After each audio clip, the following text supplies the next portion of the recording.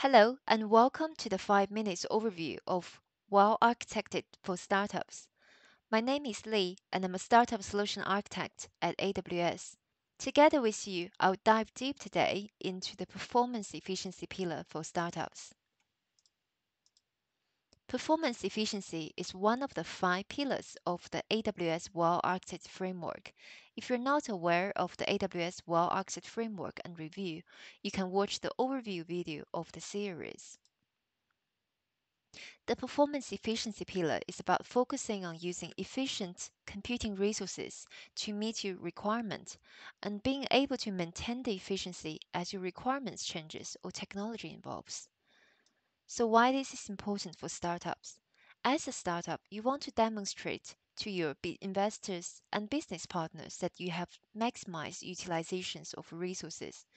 You want to demonstrate that you have the potential for growth, and you also want to have your infrastructure that can be easily evolved as technology changes or requirements changes as your business grow. Learn from our customers. We summarized into 5 design principles to help you achieve performance efficiency. The first is democratize advanced technologies, meaning you should make the advanced technology implementations easier for your team and delegate the complex tasks to your cloud vendors. Go global in minutes. You should design your technologies to allow it to scale geographically quickly.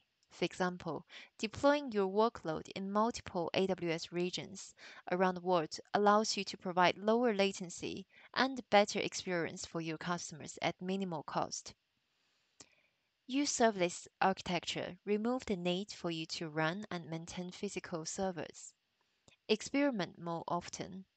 It means when you design your architecture with virtual infrastructure and automated process, then you can carry out comparative testings with different types of instance, storage, or configurations quickly. Consider mechanical sympathy.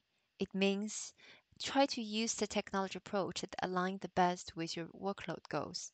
For example, consider your data access patterns when you select storage or database approach. Now, let's dive deep into 2 of the principles that I found are getting lots of interest from startup customers. The first is to use serverless architectures. It removes the need for you to run and maintain physical servers. For example, if you have a workload that needs to run daily, rather than having an EC2 machine running all day, you can trigger the serverless compute, such as Lambda or Fargate, to run the jobs when you need it. You will have a better utilizations of your resource, less management on the machine. Also, you don't have to configure scaling. Serverless is more than compute.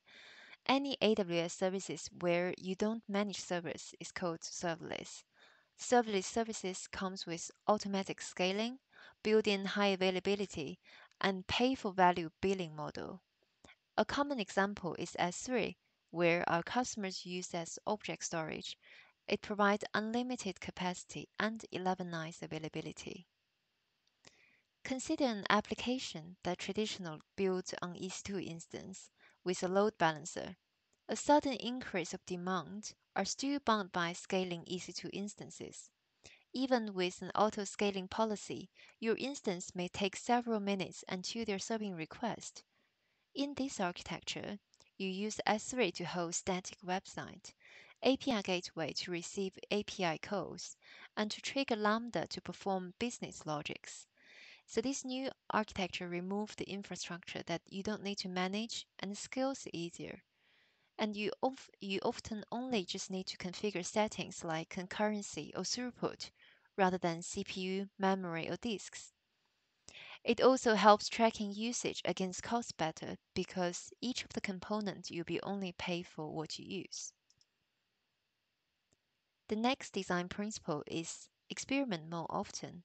From this, you can benefit from faster collecting feedbacks and iterate your products faster.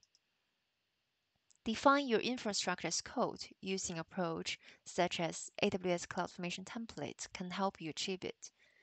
The use of the templates allows you to place your infrastructures into source control alongside of your application code and configurations.